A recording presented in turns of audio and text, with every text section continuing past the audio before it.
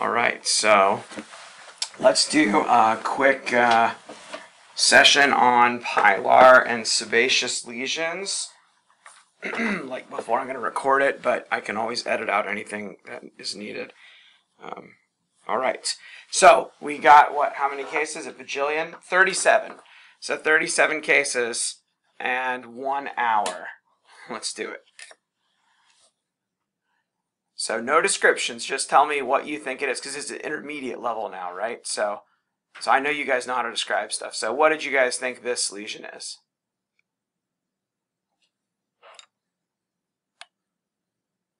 Sebaceoma. Yeah, I would call it a sebaceoma also. It's a nice circumscribed lesion, and it definitely has sebaceous differentiation. Nice vacuolated bubbly cells with lipid vacuoles that indent the nucleus. Sometimes flipping the condenser helps you see them better, like so. And then the majority, over 50% of the lesion, is made up of these relatively uniform basaloid cells. You can have mitotic activity. In fact, I'd say you usually do. But you shouldn't see pleomorphism or atypical mitoses. That would make me think more of a sebaceous carcinoma.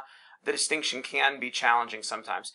And the difference between sebaceoma and sebaceous adenoma, as you guys I'm sure know, is that sebaceoma is supposed to have more than 50% of these blue basaloid germinative cells and less than 50% of the mature vacuolated sebacites. And sebaceous adenoma is the opposite. It's got a majority of vacuolated sebacites and less than 50% of the blue basaloid cells. I think that distinction is very arbitrary, and to me, sebaceous adenoma and sebaceoma are just probably two ends of the same spectrum. So that's the way that I think of it. Okay, that's case 1. How about case 2? Ooh, I tried to wipe these slides, but okay. Fibrofolliculoma. Yeah, this is a nice example of Fibrofolliculoma, a relatively rare bird in my experience.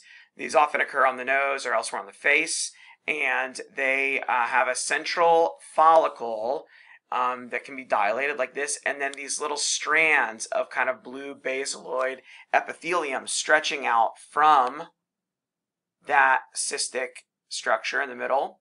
And then the key, the fibro part of the fibrofolliculoma, is this right here, this dense fibrous stroma that's made of kind of plump spindle distellate fibroblasts and dense collagen. And basically this is kind of recapitulating the adventitia, that special dense fibrous layer that wraps around normal hair follicles. Because remember, hair follicle tumors, like most Adnexal tumors, they're recapitulating or mimicking the structure seen in the normal tissue of that type.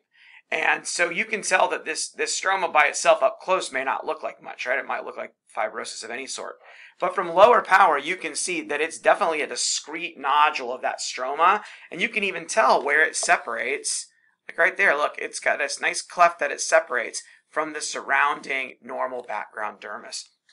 I find that a very helpful feature, not just in this entity, but really in a lot of the benign follicular lesions. They have their own stroma, and their stroma usually looks very distinct from the surrounding dermis.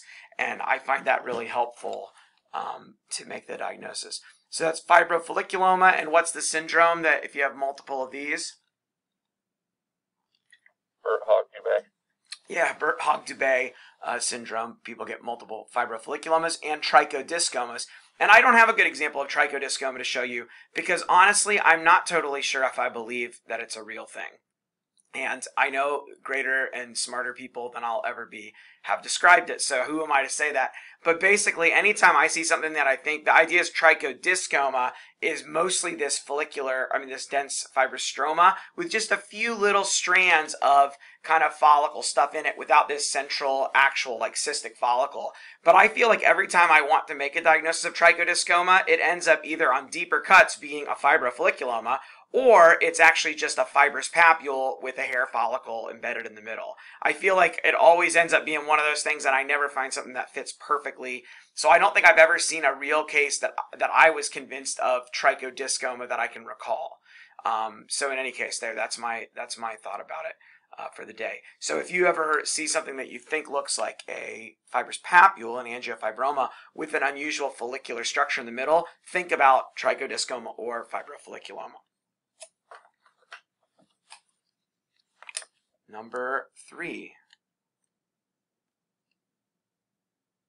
This looks like Nevus sebaceous. Yeah, it's as classic as you can get, right? The epidermis is acanthotic, and in my view, it looks kind of like a seb or a wart, seborrheic keratosis or verruca on the surface. And then if your patient is not, if they're in puberty or later, they'll usually have these big sebaceous glands that are mature and that open, unlike normal sebaceous glands, which open into follicles, these sebaceous glands open directly to the surface of the skin, which is abnormal, right? And that's a perfect example you can see right there. And then the other thing that you'll have in some cases, not always, is the presence of either apocrine glands, like right here, look at those beautiful apocrine snouts. And apocrine glands, or apocrine, whatever word you like, they have these like very nice round nuclei with prominent nucleoli. So that's one way. If you can't see good snouts and you're wondering, are those really apocrine? Go look. Do they look like little eyeballs, like little minion, the little minion cartoons, like the one with the one eye? That's what someone on Instagram told me that once. They're like, it looks like minions. And I was like, oh, they so do. And I think that's really fun.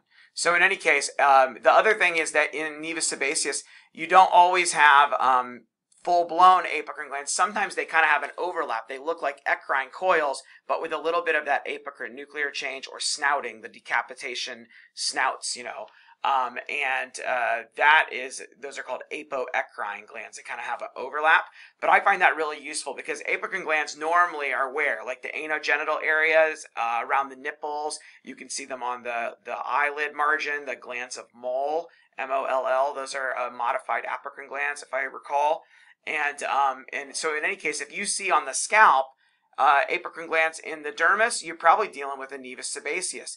And some Nevus sebaceous is not as floridly papillomatous. Sometimes the sebaceous glands are not as big and well developed, particularly in kids or that are before puberty. And the other thing I find helpful is here we're on scalp with these huge anagen hairs with their roots down in the subcutis. And then all of a sudden, the hair is gone. No hair, no hair, no hair. And then on the other side of the lesion, the hair comes back. And that is analogous to what you see clinically, that you see this greasy kind of warty plaque without hair growing in it usually. So I find the lack of hair in a scalp region, which is the most common site for Nevus sebaceous, I find that lack of hair to be very useful actually in making the diagnosis. As you guys know, you can have a wide variety of adnexal proliferations and neoplasms that arise in the background of Nevus sebaceous. Rarely you can have carcinomas grow there, but most things in these that look like carcinoma, if they look like a basal cell carcinoma, probably actually a trichoblastoma. That's kind of my view, and I think most people are now in agreement on that, although not everybody. So in any case, very nice Nevus sebaceous, and it's a form of hamartoma, and epidermal nevus is a closely related entity. Okay, case 4.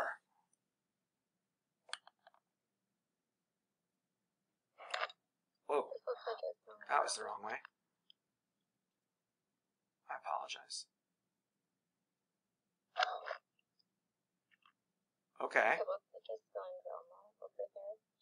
Did someone say cylindroma? Yeah. Yeah, that looks like cylindroma right here, right? It's very blue and basaloid, and it's got those islands that are molding together like puzzle pieces, or like my former fellow Ed Fulton liked to say, like the spots on a giraffe. And I kind of like that. That's kind of fun. You usually have prominent collagen type 4 basement membrane material.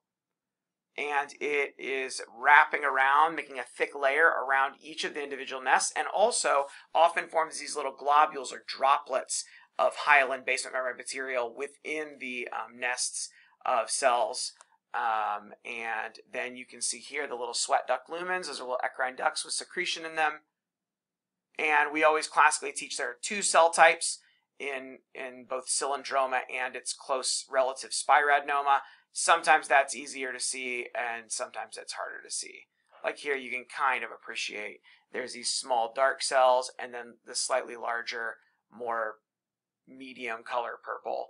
But I feel like that's kind of a more nuanced thing and I don't find that terribly useful in practice. Over here we have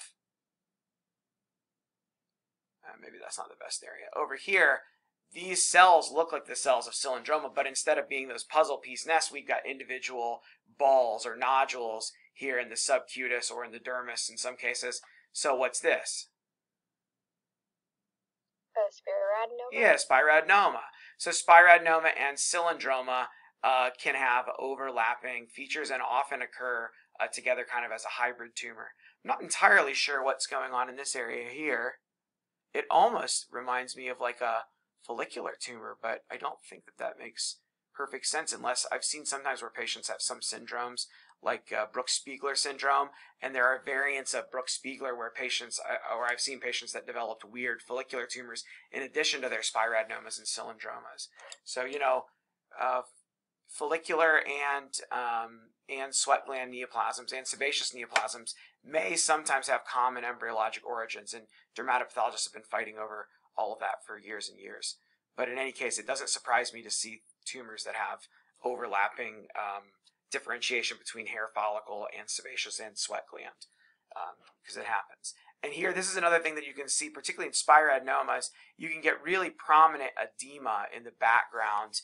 This is actually dermis here, not sweat duct. This is background dermis with hyalinization around the vessels, and you're having so much edema that it strings out and stretches out the strands of the basaloid tumor cells. This can happen in spiradenomas, and also you can see prominent stromal edema in the background of other sweat gland tumors like poromas.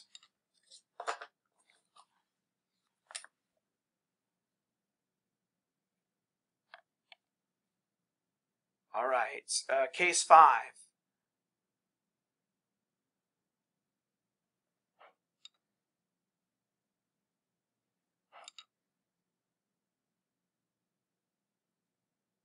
Any takers?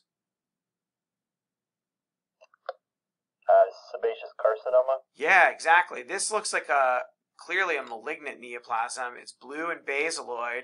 Real ugly nuclei there. Let's see if I can get them in better focus. Lots of mitotic activity, mitosis. And you might think of basal at first, but it doesn't have palisading or clefting or stromal mucin. So we got an ugly kind of basaloid looking tumor. And whenever you see a tumor that looks ugly and basaloid, if you're having trouble telling between basal cell carcinoma and squame because it's so ugly, always think of sebaceous carcinoma. Because looking at this field right here, there's not really much obvious sebaceous differentiation. There may be a little bit of foamy bubbliness, but I don't see well-formed sebacites. Here you start to get nice, obvious lipid vacuoles that indent the nucleus, although most of the cells are kind of univaculated and not multivaculated. So it can sometimes be hard to tell, do I have a squame or some other carcinoma that's got just some clear cell change or vaculation, or is it actually full-blown true sebaceous differentiation? And I feel like in sebaceous lesions, it's usually you can either tell it's malignant, but you're not sure if it's sebaceous versus squame or basal or something else, or you can tell it's sebaceous, but you have trouble deciding if it's malignant or not. So it depends on whether it's kind of a poorly differentiated sebaceous carcinoma like this one, or the well-differentiated ones, which can be hard to tell apart from sebaceous adenoma and sebaceous sebaceoma. Look at that atypical mitosis right there. Yikes. Big, huge guy. All right, so Muratori syndrome, sebaceous neoplasms are associated with. Muratori syndrome in some cases, and particularly if I see them in young people or multiple, like sebaceous adenomas or sebaciomas in young people or multiple lesions, I think of that. And also sebaceous carcinomas when they occur off of the head and neck. The ones that occur around the eyelid are usually not associated with Muratori. And the ones elsewhere on the head and neck sometimes can be, but still the majority are not. And then elsewhere, like on the trunk or the extremities, the majority are associated with Muratori. So that's just kind of a general rule of thumb. But see right here, I mean, that's ugly cells, but you would really have trouble telling it's sebaceous. So you can use a dipaphilin to highlight those vacuoles. We've also found that factor 13A AC1A1 clone, only that clone works, and it highlights the nuclei of the sebacites in benign and malignant sebaceous proliferations. EMA will stain them, but it's not specific. It stains other stuff too. The reason there are so many stains is that none of them are totally perfect. You know, some of those cells there, I would actually even wonder a bit about Merkel cell at first glance.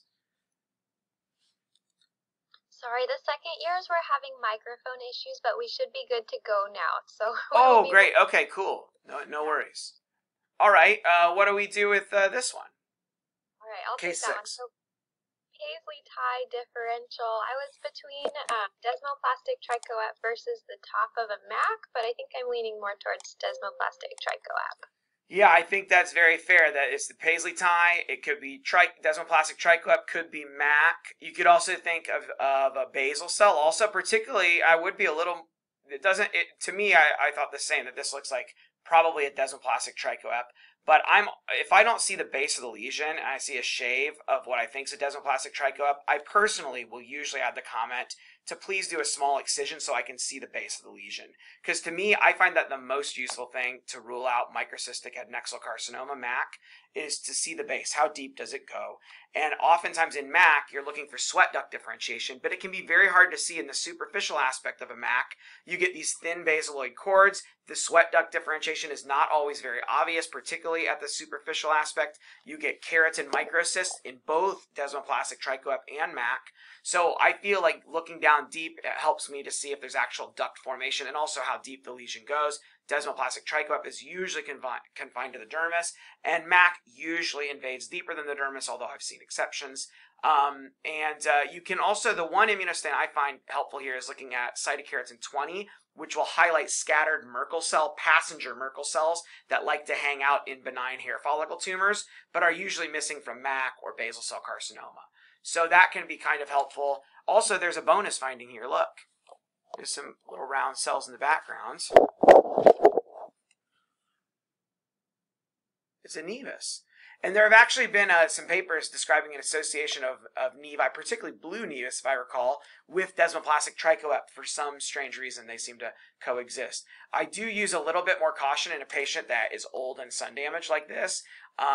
Before, on a transected shave, just saying, it's a benign hair follicle thing. I want to be really sure I'm not missing an infiltrative basal on someone's nose or a microcystic adnexal carcinoma, both of which will need more aggressive treatment, of course. So I find this differential of MAC versus desmoplastic trichoep to be very challenging and still a struggle in practice for me.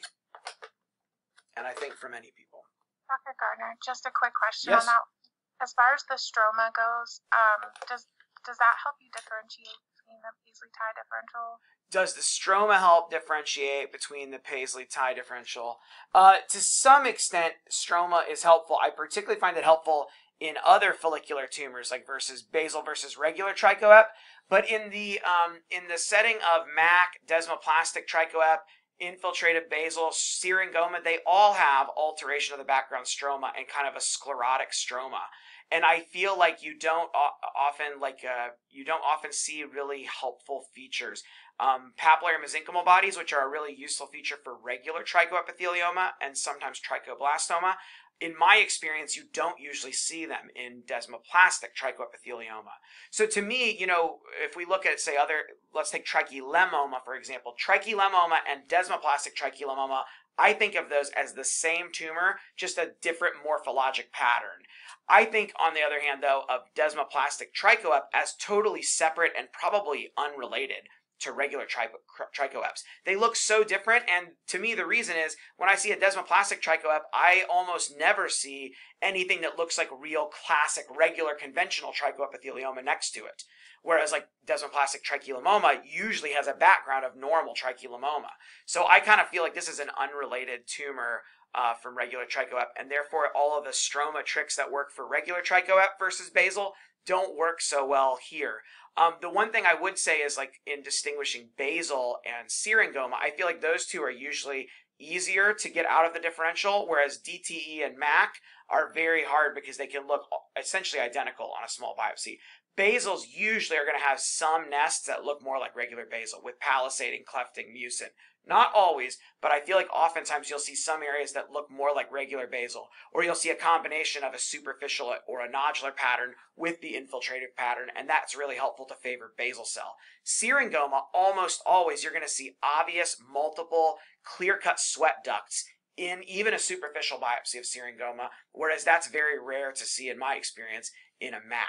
So I feel like syringomas are usually the easiest one to diagnose because you'll see nice tadpole shapes with nice ducts in them. And if you see multiple ducts on a shave, my money would be on syringoma. Again, there are rare exceptions, but that's what I would vote for if I was trying to decide.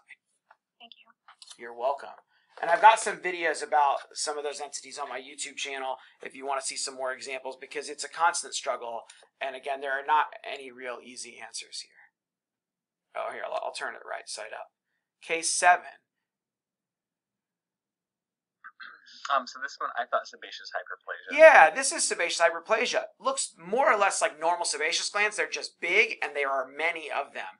And every once in a while, I have a hard time telling apart sebaceous hyperplasia from sebaceous adenoma. Both are benign, but sebaceous hyperplasia is a normal finding in older adults and middle-aged adults too.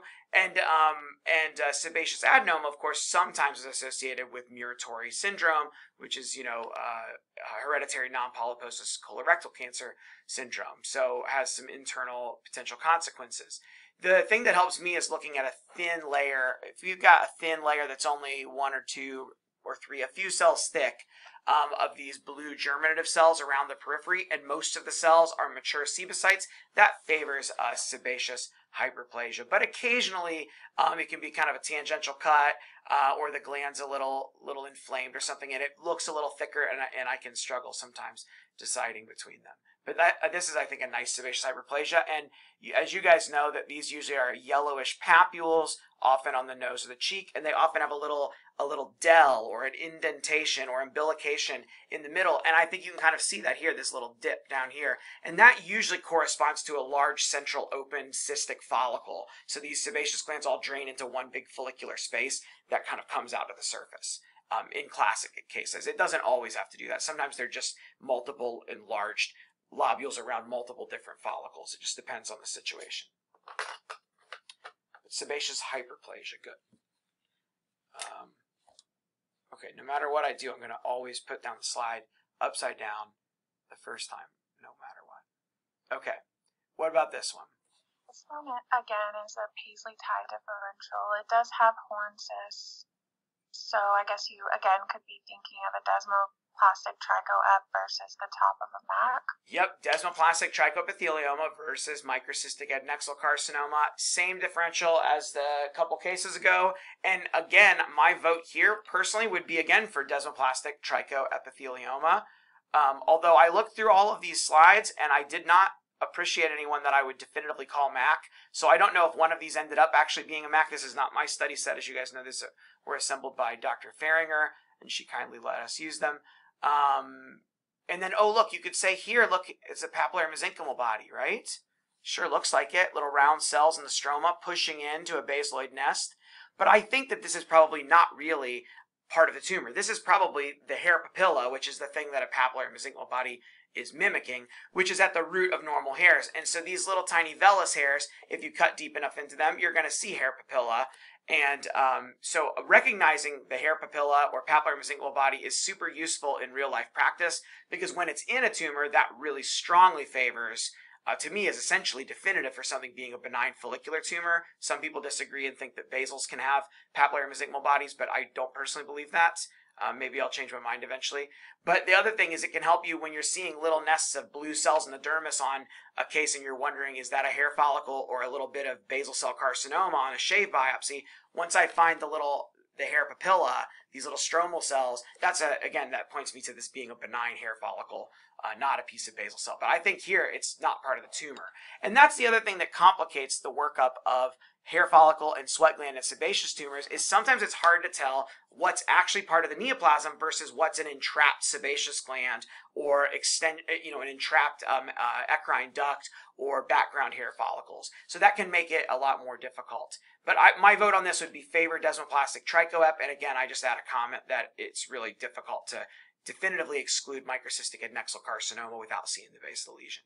And here what we've had is these keratin microcysts. They've ruptured and the keratin has come out and it's made a little keratin granuloma. That's a very common finding in anything that has keratin-filled cystic spaces. That includes trichoeps, microcystic adnexal carcinoma, squamous cell carcinomas, when they rupture and their keratin pearls spill out, that can happen.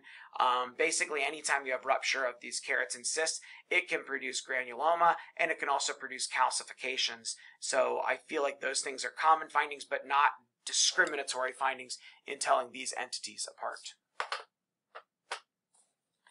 All right, case 9.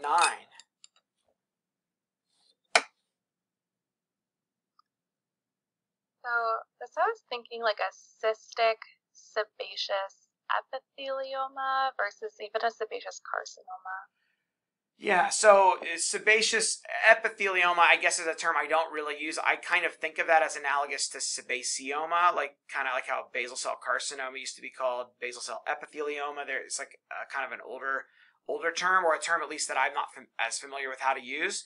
But yeah, that when I looked at this slide, and again, I don't know the history here, just looking at this cold, I either thought this is either a huge sebaceous adenoma or sebaceoma, whichever way you want to put it, or it's a sebaceous carcinoma.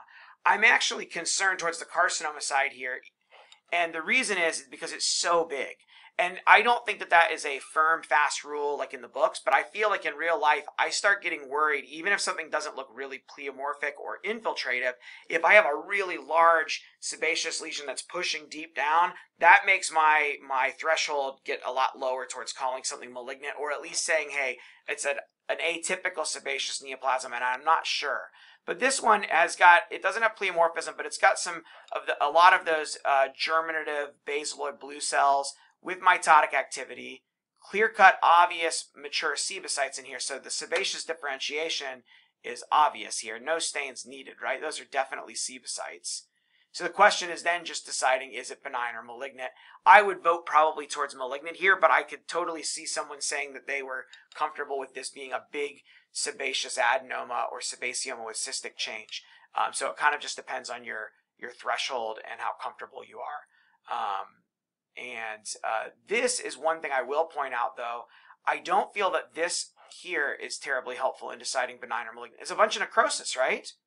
But look at the cells. They're all dead sebacites. They're not dead like sheets of those blue basaloid cells. They're dead sheets of bubbly sebacites. And remember, sebacites in a normal sebaceous gland are supposed to die, right? That's how sebaceous secretion works. The cells get filled with lipid and get bubbly. They die and they slough off into the secretion. And that's what sebum is made of, the husks of dead lipid-filled cells. Kind of gross, right? But that's how it works, is holocrine secretion method. And so sebaceous neoplasms recapitulate that. So to me, I don't personally feel that by itself, dead sheets of sebacites are super helpful in telling if something is benign or malignant. I think you can see that. Sheets of blue basaloid cells that are necrotic, that starts making me pretty worried. And again, I don't know if anyone has a definitive answer, but this is just the way that I currently think about this and approach it in real life. But in practice, I would probably favor this to be a sebaceous carcinoma. Personally, one that is on the very well differentiated end and mimicking sebaceous adenoma or sebaceoma. And also, when you see sebaceous neoplasms with big cystic spaces like this in them, that is a stronger indication that the patient may very well have Muratori syndrome. Some people have reported that, like sebaceous adenomas that are cystic are often Muratori associated.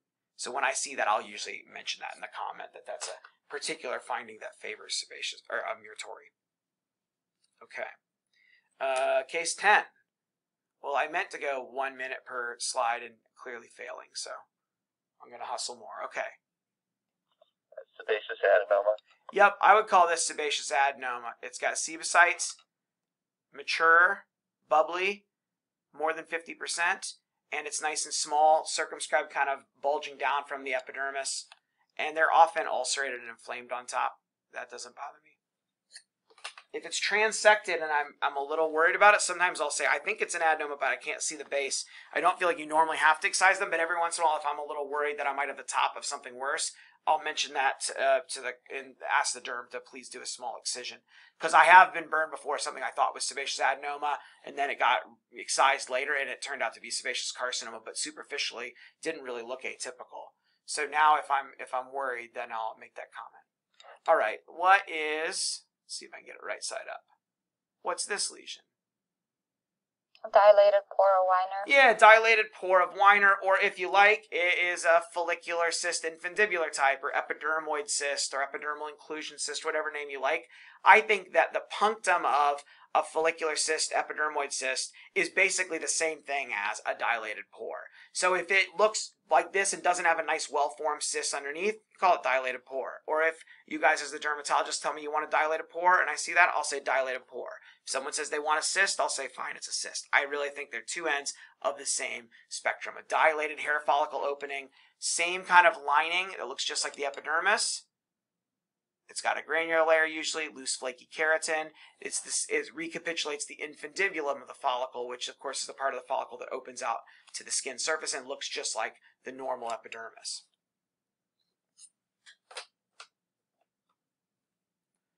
Um, 12. This looks like a pilomatricoma. Yeah, pilomatricoma, pilomatrixoma, whichever you like. I like how it looks with the X, but it's easier to say with spelling it with the C.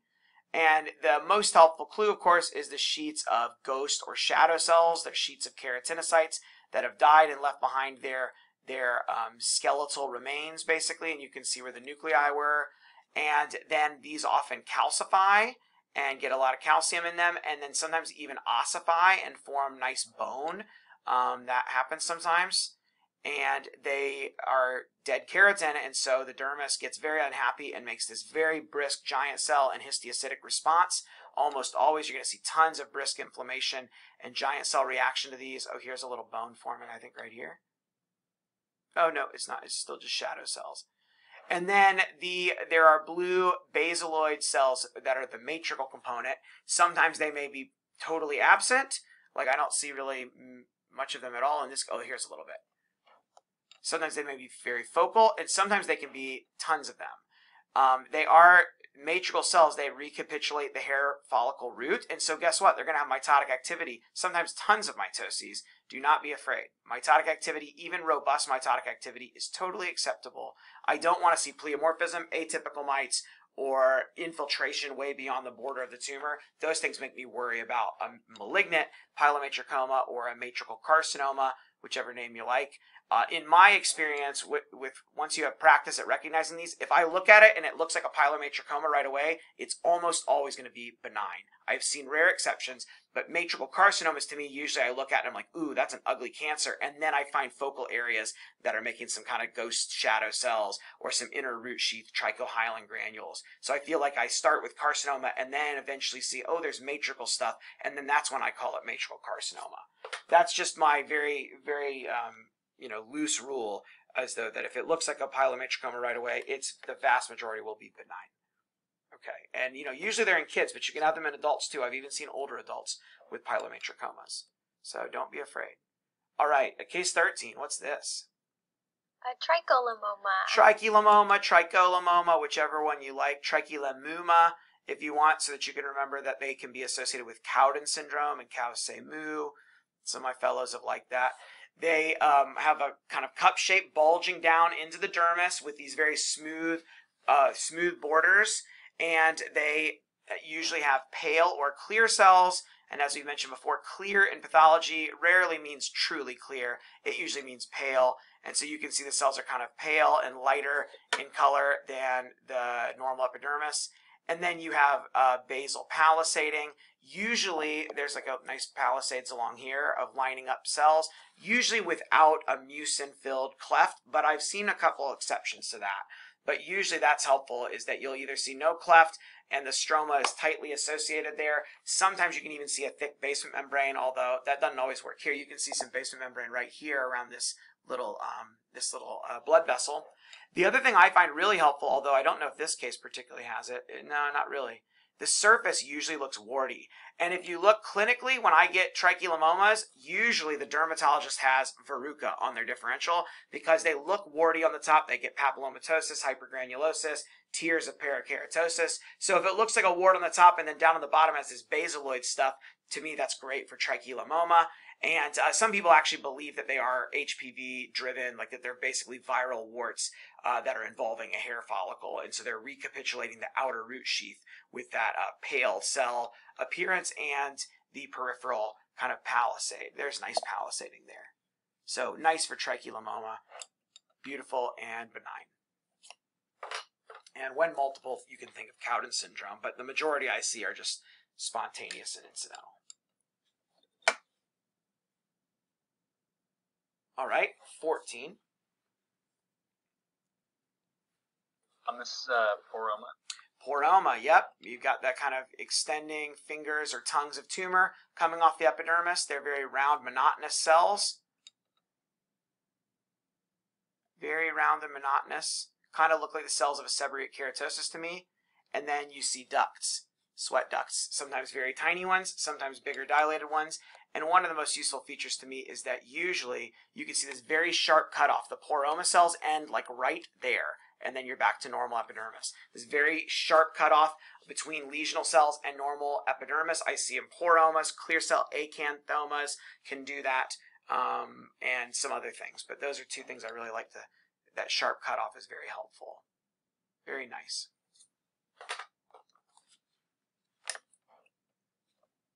$15. Pilar cyst. Yeah, it's a pilar cyst. And you got to go out here at the edge, and it's a pale, faded slide, but you can see that lining of glassy keratinocytes that are bland, no or minimal granular layer, and then dense keratin in the middle. And this pilar cyst has what in the middle of it? Bone formation. Bone, yeah.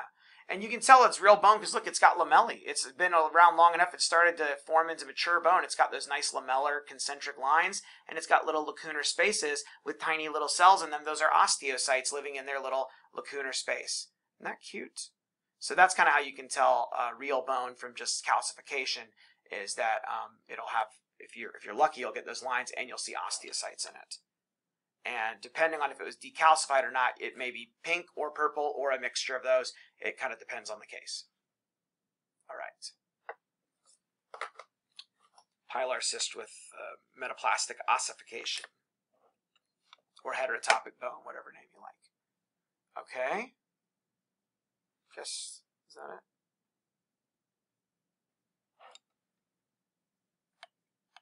it? Okay. We do this. Pilomatricoma. Good. A lot of times people struggle because when they're totally calcified, like this pilomatricomas, when they rupture and totally get calcified, they can get confused with calcinosis cutis because they've got calcium everywhere. And I've definitely had multiple times where I've been able to trick my trainees in the past into calling them calcinosis cutis. But looking around, you can see the little ghost shadow cells here, and they're just starting to pick up purple calcium, but those are actually shadow cells, ghost cells. There's more of them here.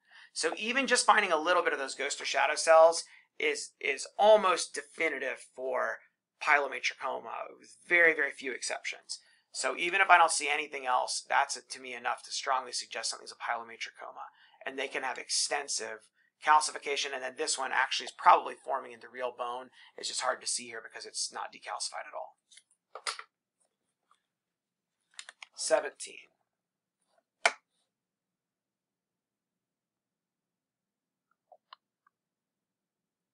This looks good for a mixed tumor or chondroid syringoma. Yeah, mixed tumor or chondroid syringoma. It's a nice circumscribed nodule, and it's got all sorts of craziness going on in it. So sometimes these have a wide range of features. If you see an adnexal tumor that you're like, I don't really know what that is, always think of mixed tumor. They have ducts, often lined by double-layer cuboidal epithelium because they're recapitulating sweat ducts. The stroma itself can vary from fibrous to myxoid to fatty to cartilaginous to even having true bone and everywhere in between. Okay, and these tumors have both epithelial and myoepithelial cells in varying amounts, and they exist on a spectrum with myoepithelioma. And these are kind of similar or analogous to what we call pleomorphic adenoma in the parotid gland, which is a salivary gland mixed tumor. So wide range of features. Sometimes they have keratin-filled cysts and hair follicle differentiation. Usually sweat gland differentiation is the more predominant feature.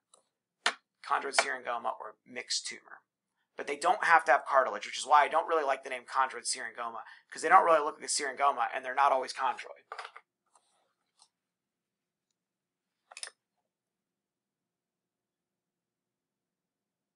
Okay, 18.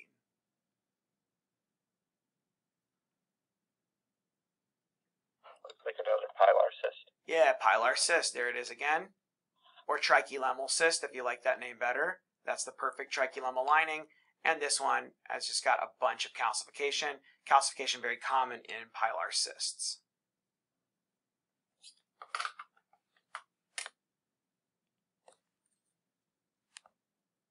Uh, 19. Infundibular cystic basal cell. Yeah, I would call this a basal cell carcinoma that has kind of follicular differentiation, or infundibulocystic if you like. And these tend to have kind of a branching antler-like pattern, if you like. And they also tend to have cystic spaces that have keratin in them that are kind of analogous to the infundibulum of the hair follicle. So that's what I would call this. In practice, I personally just usually call this basal cell carcinoma, nodular type.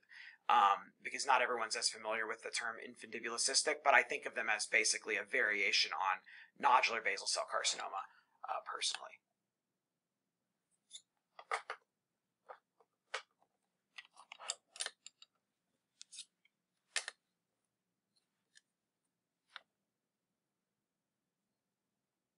Okay, what about that one? With the horizontal pattern of growth, it could be a tumor of the follicular infundibulum, but I mean, I was considering like a reticulated seb-type pattern or something more reticulated. Great. So, tumor of the follicular infundibulum, TFI, as I like to call it, or maybe a SEB. And I think that TFIs look a lot like seborrheic keratosis. They have this similar kind of small keratinocyte cells that are pink. Usually this one's a little faded, so it looks more blue. But I think the key is, to me, that the epidermis is basically normal here, right? And the proliferation, instead of growing up on top or filling the epidermis and extending down like a SEB would usually do, this actually is skipping and branching either from rete or from openings of hair follicle to the next opening of a hair follicle. And again, the opening of a hair follicle, these are the infundibula. So this is growing from infundibulum to infundibulum to infundibulum as a kind of a horizontal plaque. And I feel like that's the most helpful thing to making a diagnosis of tumor of the follicular infundibulum. And let me show you, I've got another one that I pulled out the other day that Dr. Melrose, our fellow, was asking about. That's melanoma up there. But this is a little bit more pink. Isn't that nice? See how it makes like this horizontal plaque under the epidermis, right? It's skipping along from hair follicle to hair follicle to hair follicle to the next. And it's not always like perfect because, you know, it's a three-dimensional structure. We're just cutting a one slice through it. But I feel like most often when I see them, they're incidental findings in the background of like a melanoma biopsy or excision. I rarely get them as the only finding, but I think this is one of the nicer ones that I've seen. Really, really cute little entity. I like tumor follicular infundibulum. In my opinion, these are benign. I believe I've read some stuff that some people think they're a variant of basal, but then the pictures that they showed in their paper, I was like, that's a basal. I wouldn't call that TFI. So, you know, the take-home story is that, you know, naming stuff, particularly for adnexal tumors, is filled with controversy and debate. And a lot of times the names that are used in the literature are not pure, meaning that some people have used them one way and then others have used them a different way. And then that's where you'll look up, you know, pilomatricial carcinoma, and some studies will say it's got a really high rate of mortality and others say it's really low. Probably because not all those studies are describing the same thing. So, okay, what about this one? How do we differentiate between like pilosebaceous induction, like follicular induction? Oh, in the last case, so how to differentiate from follicular induction? Well, follicular induction usually is going to have, I don't have a case of that handy. This one does look a touch more basaloid than usual, but if you take that pink one that I showed you, I would say that this is pink. Whereas when you get induction change in the epidermis, like over a dermatofibroma, they usually look very blue and basaloid. They're the root of the hair follicle. That's the most prominent part that we see when we see the induction phenomenon. And oftentimes too, the stroma underneath will start to get cellular and coalesce and make like a little papillary mesenchymal body, kind of imitating the hair papilla. So I feel like that's kind of the most helpful thing. I wish I had a case pulled to show you, but also it wouldn't matter either way, right? Because it's totally benign. So I know for learning purposes, it's good to distinguish, but in real life practice, TFI, I mean, often if it's an incidental finding, I don't usually even mention it. I just point it out excitedly to the fellow, and then we move to the next case. But that's a good question. Okay, what were you, 21.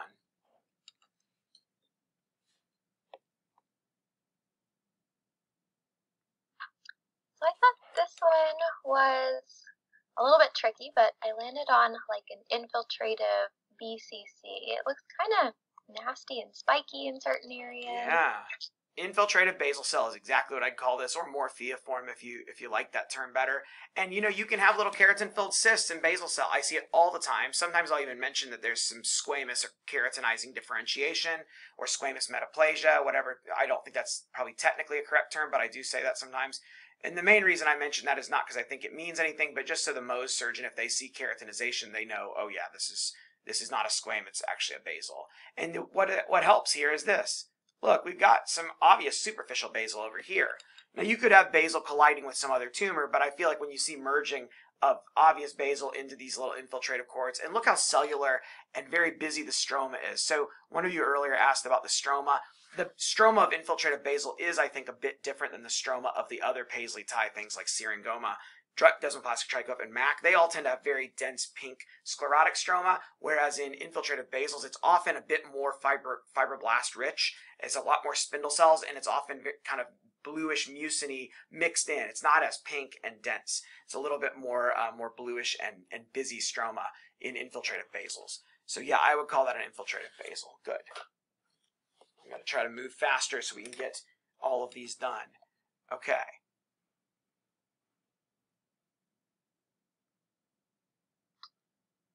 This is 22.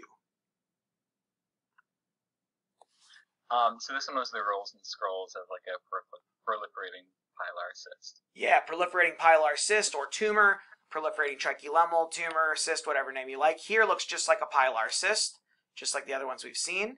And then within that, you have a proliferation of the lining. And sometimes if you don't see the obvious pilar cyst in the background and you just see this, you might start thinking about squamous cell carcinoma. And some people have proposed that these are all malignant. I don't personally believe that. But they are very busy and they can look kind of scary sometimes. And yeah, what you tend to see is these little folds and loops of the epidermal stuff kind of turn in little rolls and scrolls. This one is not as perfect, but it kind of curves and twists around and wraps up that dense keratin inside these little swirls and rolls of epithelium. But basically, if you see a pilar cyst and then a proliferation of bland, glassy keratinocytes growing in the middle of it, that's a proliferating pilar tumor. And in the middle, they can look very busy and almost infiltrative. But if you see the whole border of the tumor, it's actually very smooth on the outside. So if you just get a curette of this, someone thinking it's a cyst or something, it can be really hard to tell for sure that it's a benign thing. But when you can see a bigger section of it and you can see the smooth border, that's helpful. And this is a nice example of keratin granuloma in the middle there. And those look also very similar to cholesterol crystals.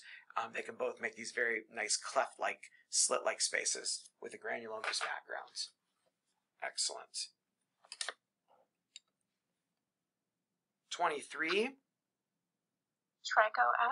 Trichoepithelioma. It's basaloid, but it's got a nice cellular stroma around it, and the stroma hugs tightly to the nests of tumor cells. There's not clefting and mucin. What instead you see is the stromal cells wrapping around the nest. I find that to be one of the most helpful features to decide that something's a benign follicular tumor like trichoep, is that the stroma clings to the tumor nests usually, whereas in basal it kind of separates away in a basal cell carcinoma. And if you're lucky, you'll find some papillary mesenchymal bodies. I've seen a couple in here, but let me find a good one.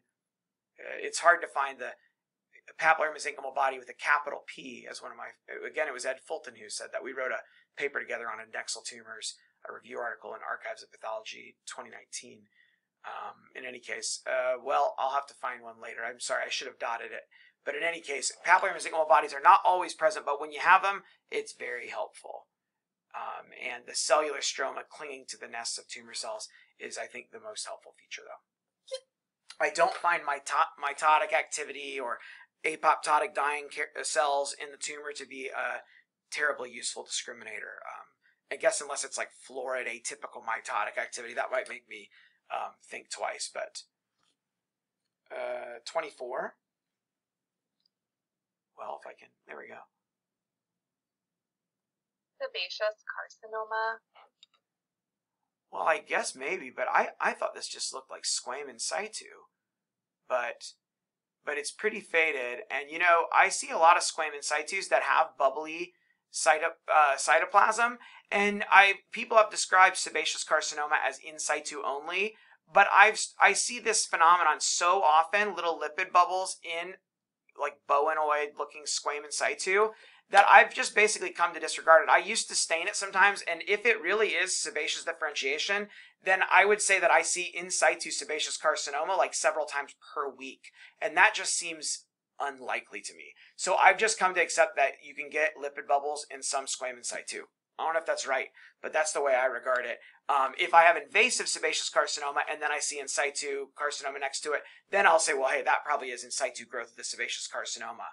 But usually I personally like to see invasion before calling something sebaceous carcinoma, and other people may totally disagree with that, but that's been the approach I've taken.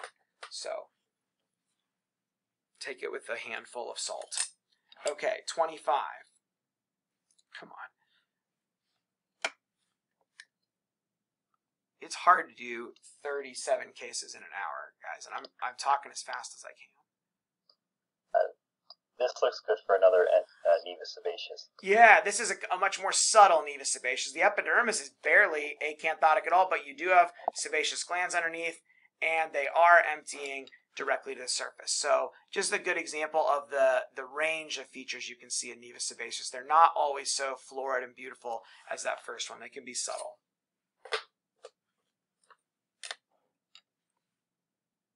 (26) Looks like a Trichoepithelioma. Yeah, there's two different approaches you could take here. You could call this a Trichoepithelioma, that you got the central hair follicle and lots of little hair follicles emptying into it. The hen and chicks, or the mother follicle and the baby follicles. Or if you like, you could focus on this fact that there's a lot of mature sebaceous glands here, and you could say it's a sebaceous Trichoepithelioma, which the other name for that is a Folliculosebaceous cystic hamartoma. So if you like that, it's a very long name. I think that those two entities, again, like many of the follicular family, are on a close related spectrum.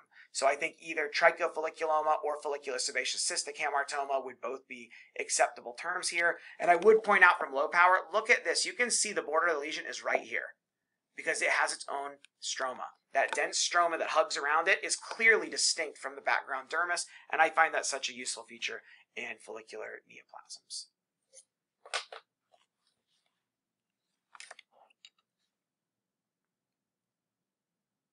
27. This looks like invasive squamous cell carcinoma. That's what I call it. I don't see anything fancy or special here. Just good old-fashioned invasive squamous cell carcinoma with keratin pearls. I guess I will bring up this while we're here. What's this?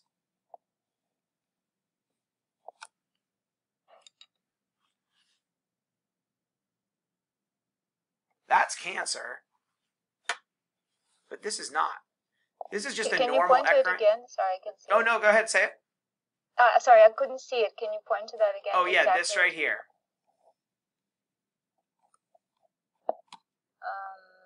It's kind of weird, right? It's got ducts in it. Ducts in it, yeah. So is that evidence that it's a eccrine carcinoma or something? No, I don't think so. I think this is cancer back here. This is a normal, well, not normal. It used to be a normal eccrine duct, but when eccrine ducts get either cut or irritated or inflamed, they tend to get squamous metaplasia. They get benign, but sometimes glassy looking even. These aren't very glassy, but they get a proliferation of their lining cells, and sometimes they can become quite squamoid. You see that in biopsy sites, like under a melanoma biopsy site. You can see these things that look like squamous cell carcinoma, but have little ducts in the middle. So this is what we call syringometaplasia, and I think it's an important thing to recognize in practice for Dermpath, because we do see this a lot, and it can mimic cancer sometimes. Here, it's a totally incidental thing that I wouldn't even mention, but I thought it was a little pearl that I would teach you guys since we're doing intermediate level stuff today. You're ready for it. You're ready to learn about syringometaplasia. All right, what's this? That looks like an SPAP. Yeah, SCAP, SCAP, syringocystadenoma papilliferum. You've got these finger-like, you've got a kind of bulging epidermal surface with cleft-like invaginations that branch down into little ducts into the dermis, and within those open luminal ductal spaces, you have papillae floating in the middle, and the papillae are lined by double layer of columnar cuboidal epithelium, sometimes with apocrine snouts. And one of the very nice features is that usually, the slide fell into the middle of the microscope. There. Usually, there are loads of plasma cells in the cores of these papillary structures. So that's very helpful. You can see that there's sweat ducts right there. And then also, look what this is. What are these? What kind of glands? They look like apocrine. They're apocrine glands, yeah. Sometimes you can see these really bright little granules in them. I'm not sure what those are, but they're often there. You can see the eyeball, the minion eyeball sign, right? See, it's like these big eyeballs staring back at us. So apocrine glands, well, if this is on the scalp, guess what this means? This is probably a scab arising in a Nevus sebaceous, which is what often happens. They often do arise in Nevus sebaceous, and probably this background warty looking stuff is probably a component of Nevus sebaceous. So anytime I see scab, I go looking for background Nevus sebaceous because it's often present. Doesn't necessarily matter, but it's just kind of an interesting thing to point out. 29. This one was a big cystic space, but I thought it looked like a hydradenoma when you get closer and look at the cells. Yes, this is a big cystic space, but the lining is a lot thicker than the lining of most cysts, and it's made of kind of uniform keratinocyte-like cells that are kind of small and round and look, in fact, quite like, in this case, quite like the cells of a poroma. And so this is a hydradenoma. Nodular and cystic hydradenoma, they're sometimes called because they can either be big nodules, big cysts, or usually a combination of those. Their cells are usually pink and kind of squamoid looking or keratinocyte looking, rather than the blue basaloid cells that you'd see in Spiradenoma and Cylindromas. They're blue, and these are usually pink. Sometimes they have real prominent clear cell change, like actual real optically clear. I've seen cases of hydradenoma that mimicked metastatic renal cell carcinoma and were misdiagnosed as such. There's very dense basement membrane material in here, which is a common feature for a wide variety of adnexal tumors, and the cystic spaces are common. So this is hydradenoma, and I believe that these are very closely related to poroma. Poroma, hydradenoma, and a few other entities are part of what I believe the acrospiroma family is, the kind of way I like to conceptualize those. 30.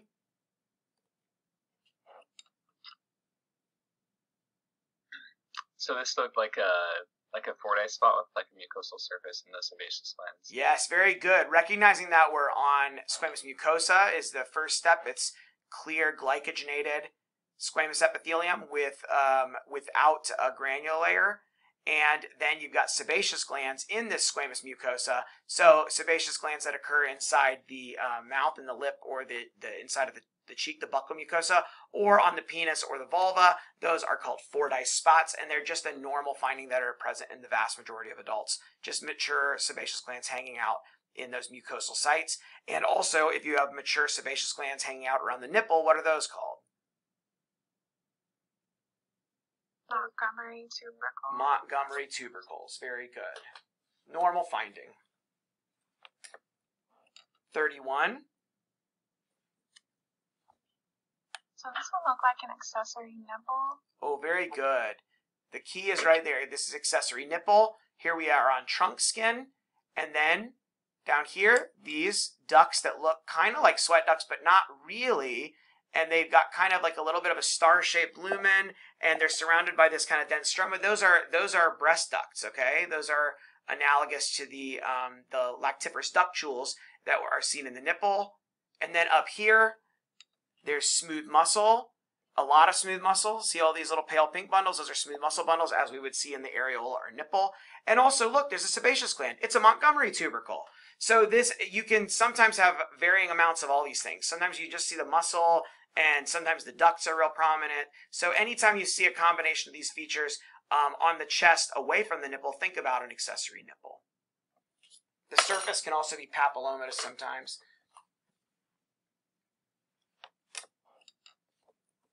32. Wow, a classic beauty. I love these. They're so rare. Trichoadenoma, a bunch of small keratin-filled cysts all packed together with very minimal basaloid component. My mentor Doug Parker at Emory, he said it's like if you go to like the hardware store and you see a bunch of pipes, of different size all stacked, and you're looking at them on end. That's what trichoadenoma looks like—a bunch of different size PVC pipe all stacked together. And I thought that was kind of fun. That's a real beauty of a trichoadenoma. 33.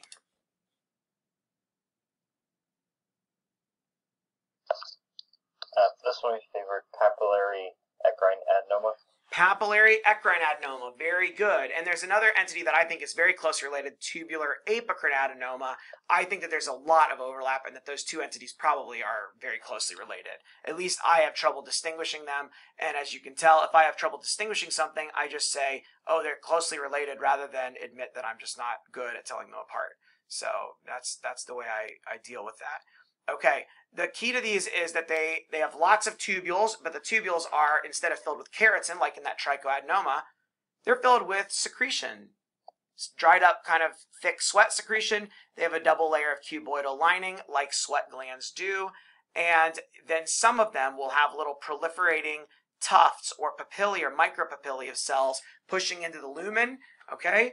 And in the middle, they can look very infiltrative, right? It looks very busy, but if you look again from low power, the actual outside of the lesion is relatively circumscribed. The one thing I would use caution is if you see stuff that looks like this and you're on the acral surface, always keep digital papillary adenocarcinoma in mind. I have seen these on acral skin, but I've made that diagnosis with great caution and trepidation, because it's easy to miss digital papillary adenocarcinoma if you're not familiar with it, because it doesn't usually look cytologically atypical or malignant, and they can behave in a malignant fashion and cause big problems. So this is a good one to know, but if you can't see the whole lesion, it's one where I might want a complete excision just so I can see the periphery of the lesion and assess and make sure it's circumscribed.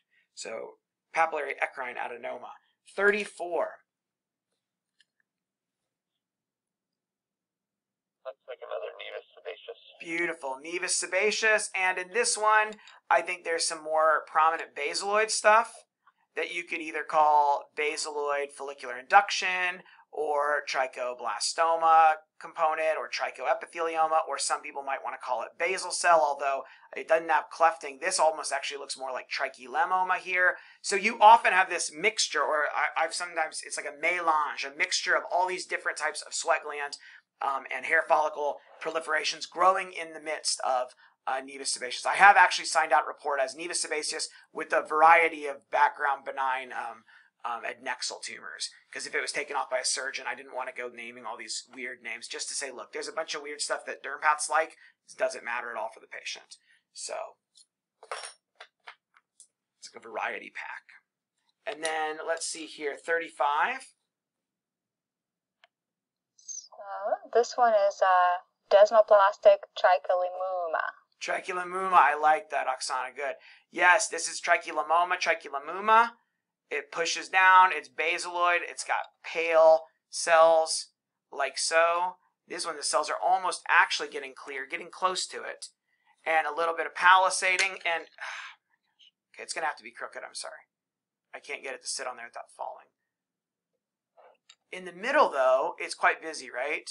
In the middle, if you just looked at that at high power, I mean, you'd say that's infiltrative basal cell carcinoma or something similar. The stroma tends to be a little bit more dense, but not always. I've seen ones where the middle looks, there's no way, to me, if I just saw a little piece of that, I would be able to be sure that it was a trichilemmoma and not a basal or a squame. So this is one of these things that is a splitting for pathologists to know this is a weird variant, but it's still totally benign. I oftentimes will actually not mention this in the report because I don't want desmoplastic is kind of a scary word, right? And I don't want my dermatologist to be like, oh, does that mean I need to do something? No, these are benign. There are sometimes, though, where I'll mention if it's a partial biopsy and say, I think it's desmoplastic trichilemmoma, but I'm not sure. There could maybe be infiltrative basal. And the key to me is seeing the periphery or the base of the lesion. So sometimes even if I don't see the base, let me turn it here. If I see this infiltrative stuff, but on the outside I see that nice palisading without a cleft and the pale cell change. Like if I just saw this area, that would be very suggestive that this is actually just a desmoplastic trichilemmoma and not a basal cell. But biopsy from the center would be real hard to tell for sure. So that's the key, is this: the periphery looks like trichilemmoma, the middle looks like almost like infiltrative basal. The surface often of all trichillemmomas is often warty and verrucous in appearance. 36, we're almost there. Oh, another beauty. Wow. This looks like a cutaneous lymphadenoma with the blue islands and black speckled lymph cells. Very nice. Cutaneous lymphadenoma, or some people believe that these are a variant of trichoblastoma. I'm not totally sold on that, and I know some others who are not as well, but it doesn't matter, again, what name you want to call it. It's a benign thing. And this is, the key is that you've got these islands, and they're kind of basaloid, but instead of being filled with normal basal cells, like basaloid keratinocytes, instead they're packed full of a mixture of cells, mostly histiocytes and lymphocytes. So you get these big, let's get close enough here. If you did a keratin stain, you'd see these cells around the outside, and some of the middle cells are actually epithelial cells. But most of these big pale guys are histiocytes, and then the little tiny really dark guys are lymphocytes. And each nest of the tumor is packed full of histiocytes and lymphocytes, like a cannoli, like, you know, those nice little Italian desserts that are filled with the creamy center, and the outside's a kind of crunchy shell. And so people have made the analogy that these are like cannolis, and I quite like that, and now I'd really like to have a cannoli. So in any case, a cutaneous lymphadenoma, quite rare. I only encounter these maybe once every year or so, in my practice at least. So I'm always really happy when I see them. And I'll always remember it because I was previewing cases when I was rotating with Dr. Rapini, one of my very favorite Dermpath mentors, when I was a resident. And I was looking at cases, and I wrote one of these up as a basal cell carcinoma. And he said, oh, he said, Jared, you missed the chance to make a really cool diagnosis. And this is actually not a basal cell. It's a cutaneous lymphadenoma. And so I have a bit of shame from that. Maybe that's deep-seated, but my wife is a psychiatrist, and she'll figure out how to fix that someday. So in any case, though, always remember that. You remember the things you miss, you know? So make sure you make your mistakes now during these conferences. It's a great way to learn. You'll remember the shame maybe for a long time, but I won't. I'll never shame you for it. Okay. One final one to end on. Just like a clear cell acanthoma. Clear cell acanthoma, benign and beautiful, yep. And it's another one that's got that, you can see that's where the lesion ends. It's just this super sharp cutoff. Sometimes you can see a couple cutoffs, like right here. See, it has like one area here, it's sharply cut off, then it stops, normal epidermis, and then it goes back into more of the lesion. I've seen that happen multiple times before. You get acanthosis, pallor, often with spongiosis. Some people like to call these pale cell acanthoma because of they're not really clear again. But we have lots of things that are misnomers in pathology, so I just accept it. And then the epidermis at the top lacks a granular layer, has parakeratosis, and usually has scattered neutrophils. So it really has a lot of features, neutrophils here too, a lot of features similar to psoriasis in a way. It's like a single plaque of pale epidermis with psoriasis-like changes. Often, in my experience, they're often on like the shin, the lower leg. But the other thing is, I think that no one ever taught me this that I can recall, but sometimes clear cell acanthoma and trichilemmoma and inverted follicular keratosis can have overlapping features. So I feel like I've had multiple cases where I've ended up with those three entities in my differential diagnosis. You know, if it's on the face, it's probably less likely to be a clear cell acanthoma. They're all benign things. It doesn't matter. But I feel like I've seen plenty of cases where those kind of mimicked each other, and I never thought of those three things in a differential together. Obviously, this one's clear cut, no pun intended, but an easy diagnosis to make here. And with that, 11 minutes late only, which for me is like being early. Have a nice Friday and enjoy your weekend. Thank you so much. Thank you. Thank you. You're welcome.